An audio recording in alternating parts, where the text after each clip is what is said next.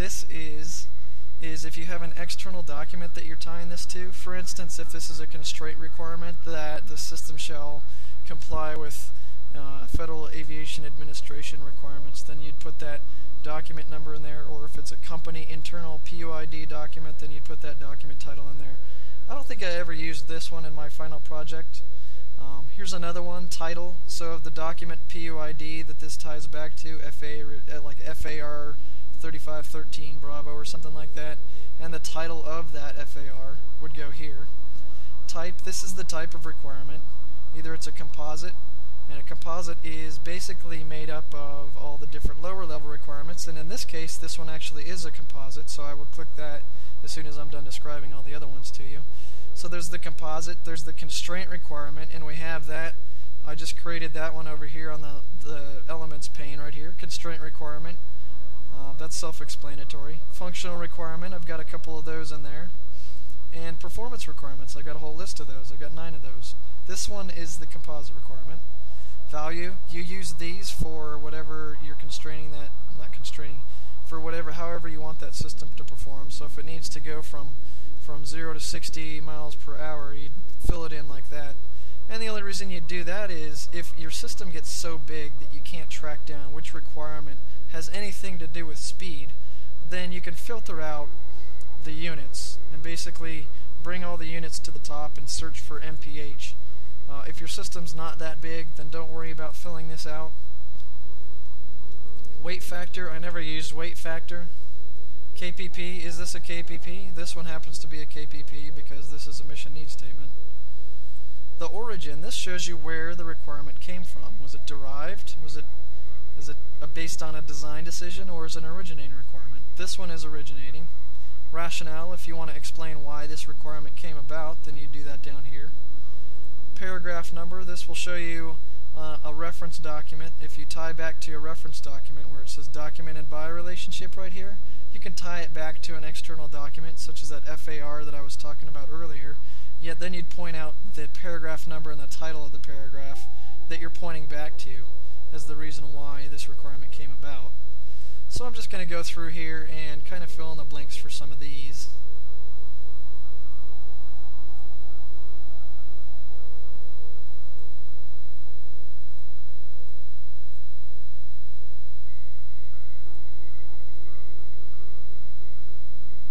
And so on. You get the point. I'm not going to do the rest of them. So the next thing I'm going to do is I'm going to establish relationships. I still haven't numbered these. In fact, to avoid confusion, I'm even going to delete this number off here. This way they all kind of stick together based on their names. So we'll start out with the mission need requirements. Let's say the mission need requirement 01 is broken down into capability requirements 1 and 2, okay? Now here's your top level one. What we're going to do is go down into relationships down here. And we're going to choose either refined by or refines. Now since this is the highest level requirement that you can have in here, mission need requirement, it's always going to be refined by something and it won't be refining anything. So it'll be, if we double click on refined by, it brings this little box open. Let me make it a little bit smaller for you. Okay, so then you get this list of all the different requirements that are in here that it can be refined by. It's going to be refined by capability requirement 1 and 2.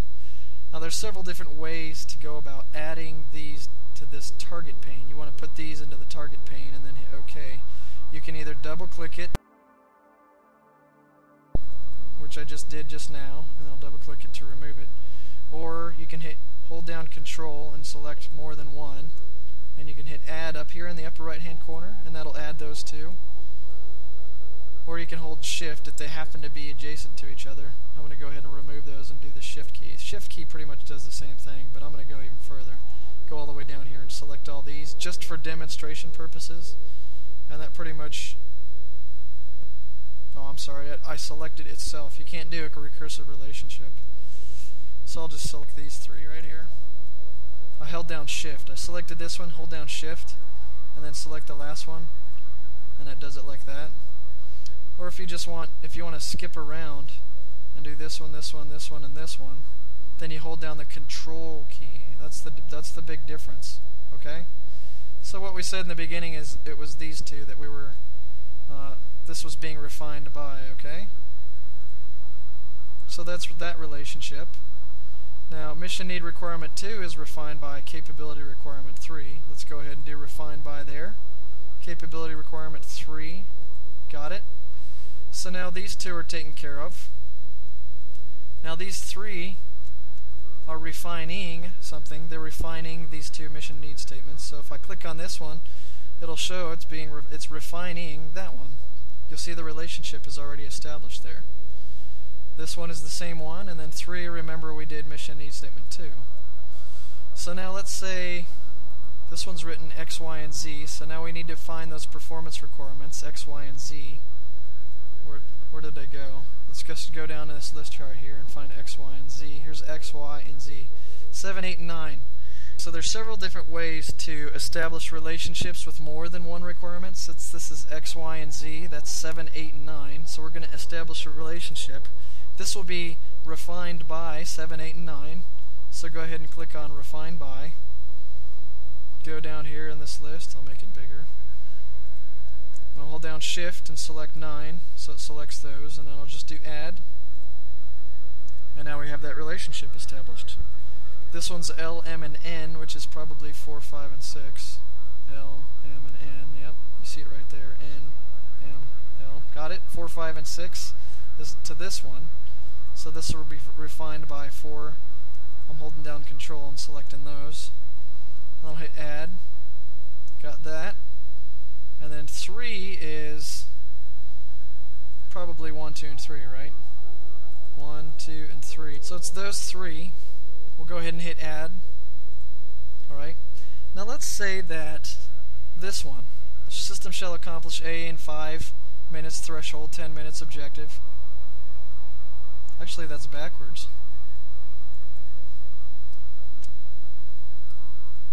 Rookie mistake.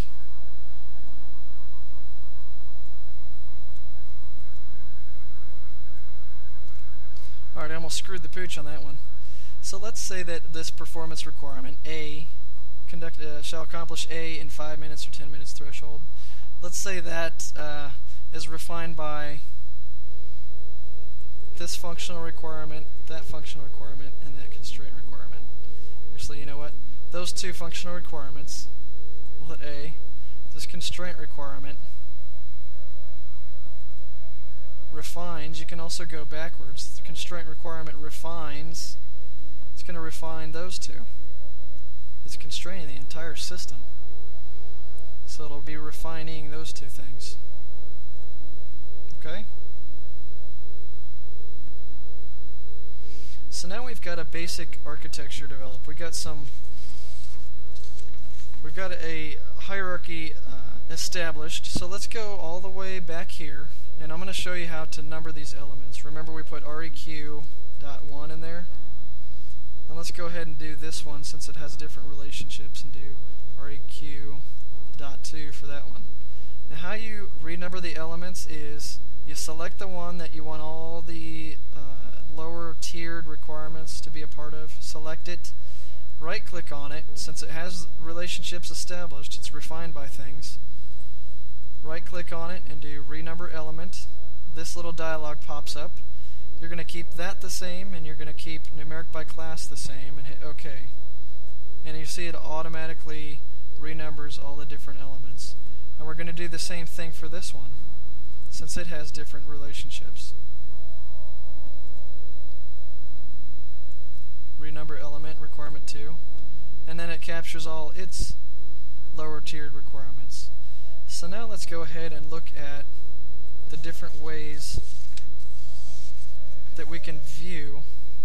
Let's go down here to this tab. This is the Entity Relationship tab, and this shows you what kind of relationship this requirement has with all other elements. So it'll show you its relationship with all these other elements. If this requirement has a relationship with a component, it has a relationship with defined term, it has a relationship with all these different things, functions, interfaces, issues, and risks, and all those different things. It's going to show that to you in this Elements Relationship tab. So I'm going to go ahead and click on that. Right now it's only being refined by those 3